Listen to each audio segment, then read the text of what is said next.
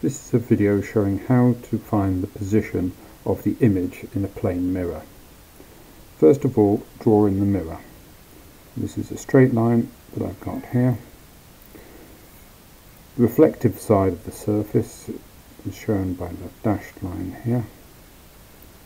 So that's the back of the mirror. And I'll draw in an object there, so there's my object. So what I need to do is to draw in two rays of light. So that you can see the difference between them, I'll use different colours. So that's one ray of light. Don't forget to draw an arrow on. So I draw a second ray of light in.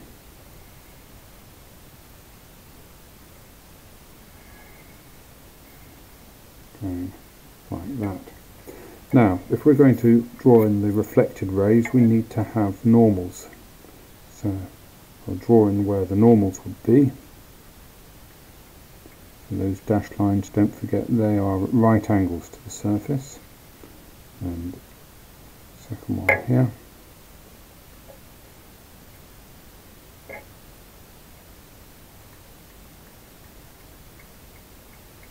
And then I make the reflected rays at an angle equal to the angle of incidence. So remember, the angle of incidence is that angle there, so the angle of reflection is equal to that, and so the ray of light there goes off in that direction.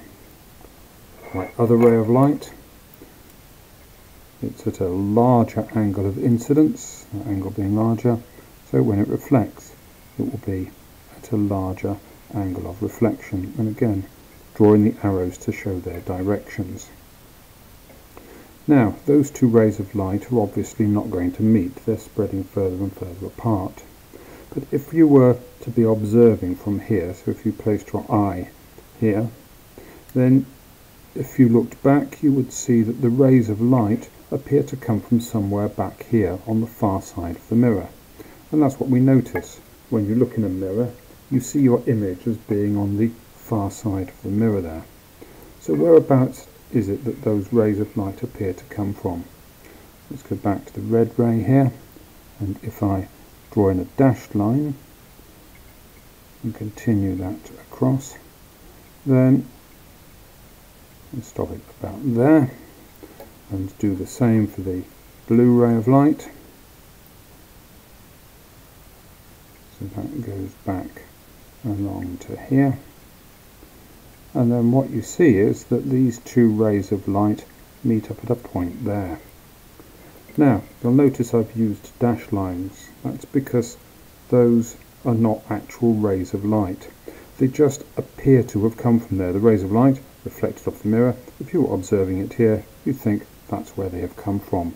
So that is where the image is. The image is where the light appears to come from. So whereabouts is the image? Well, if we measure it, we'll see that the object in this case is 4 centimeters on that side of the mirror, and the image is 4 centimeters on this side. So the image is the same distance behind the mirror as the object is in front of it. In this case, 4 centimeters there, 4 centimeters there. This image isn't a real image, it's what we call a virtual image. Why is it virtual? Well, the light hasn't actually come from there. The light has just reflected off here. But when you look in the mirror, it appears as if that is where the rays of light have come from. So it is a virtual image.